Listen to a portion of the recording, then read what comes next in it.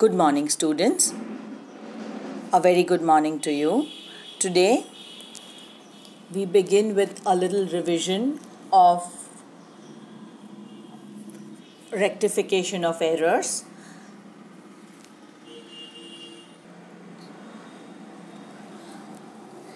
This is the revision. As I had explained last time, it is very simple. You read the paragraph and try to find any error in each line that you read.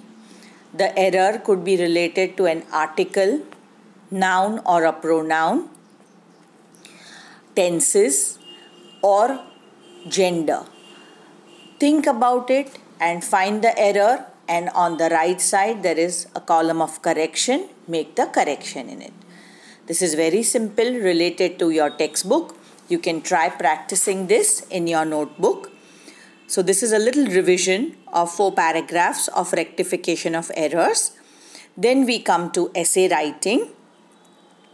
Now we really need practice in writing. So I have chosen a topic, changes in the year 2021. That is the changes that you saw in the last year and the coming year or the beginning of this new year, that is 2021. So first paragraph you will write about the introduction, what was the whole thing, the pandemic, how it started, how we were all unaware of the whole thing, then we got scared. So the beginning paragraph has to be really small and interesting. The main paragraph can be a little bigger. That is how the pandemic changed our lives. We started having more of family time. We started enjoying home-cooked food. We even got into the routine of working from home. Social distances and distancing became the most important or the required thing. Mask became our second nature. Now small gatherings started, no huge parties or big weddings. We switched to old age remedies, that is the remedies which our ancestors used to incorporate in their everyday life. We switched to that is taking steam, inhaling steam every day, or using ginger, turmeric in our daily routine to increase our immunities. We even started doing pranayama and yoga. So these are the little changes which we started. Almost everyone started in their daily life. Another long paragraph will be the concluding paragraph, that is the last paragraph. How the whole world and including yourself have now adjusted to it.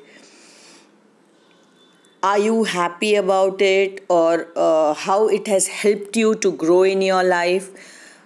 How small things which you didn't even have time for have started becoming really important for you, and how so many people, the frontline workers that I've written, frontline workers are the doctors, the police, the medical staff, means not only doctors, the nurses and even the other helpers who kind of worked 24/7 for months together to overcome this difficult period, looking after the sick, testing. We had free testing centers which saw long lines of people standing outside for getting any kind of test done related to the coronavirus. So all these people who worked selflessly for our health or to maintain the routine in our life, how we started looking at them with a lot more respect.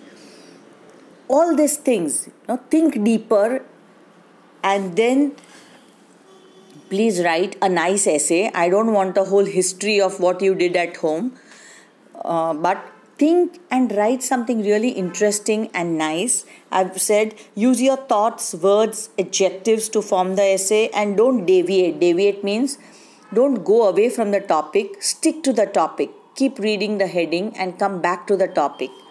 Use your insight to frame correct sentences.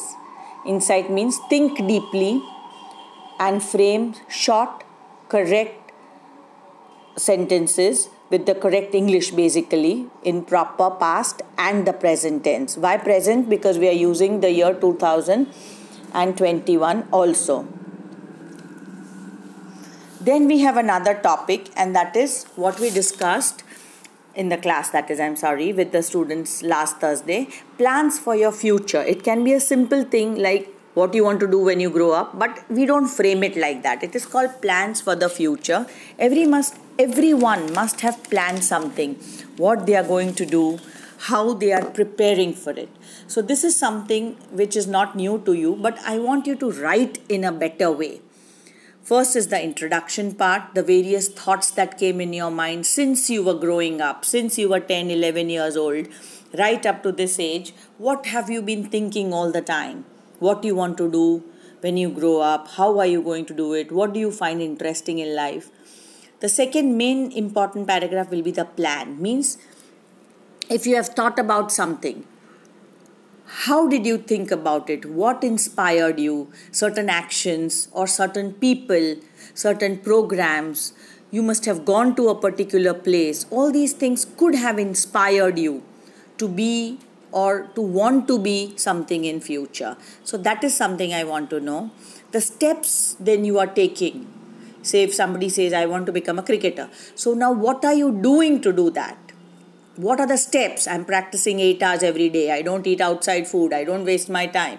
Whatever you are doing, I look after my body, my health. Whatever you are doing in that direction to go ahead.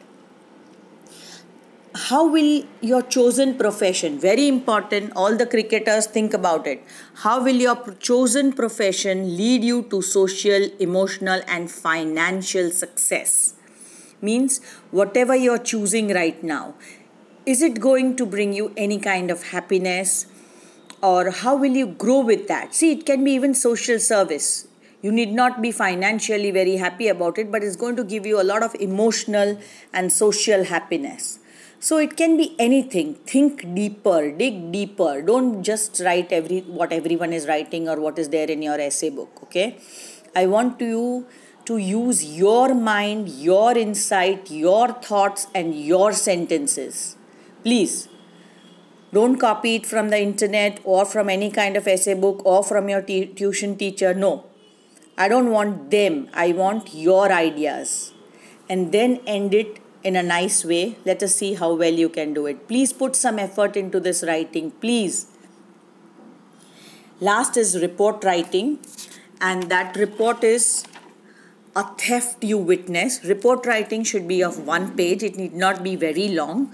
But please begin it nicely, in the sense, the beginning should be a place that you visited, or like I discussed in class last time, you could be studying at home late in the night and you witness some noise or you witness somebody some kind of movement, and then you become curious and you lean out of the window or whatever and you witness something or you see something, and that turns out to be a theft or a crime. So use your imagination to, explain or write this report. It could be even at some place, like I was discussing with the children earlier. You could have gone to a mall or an exhibition. Mummy is busy shopping and you are like feeling bored. So you sit in a corner looking in your mobile or just looking around, and suddenly you see some kind of theft happening. So that is what you will describe in 1 page. And how did you try to prevent it? It's not necessary that all the time only you can do it, but you can make some noise. You can make people around you aware very discreetly. Discreetly means using your mind. You try to alert the people around you and try to prevent the theft, or at least try to catch the person who is doing some kind of a robbery or a theft. So think about it, frame it nicely and write it down. That is your report writing. So this is what we have. I think this is enough for the time being, but I still want you to do this practice. Please, till we meet again, please write this in your notebook using your imagination. That's okay for now. See you. Bye.